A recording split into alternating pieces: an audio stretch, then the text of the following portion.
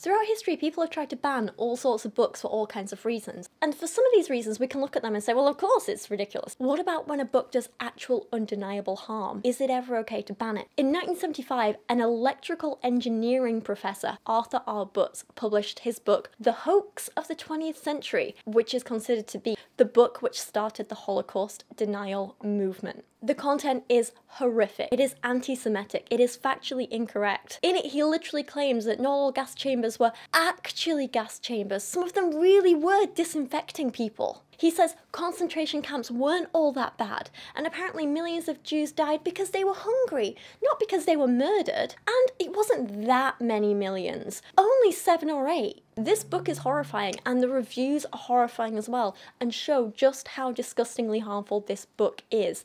It's clear this is a book that do genuine harm to people. So with this in mind, is it ever okay to ban a book?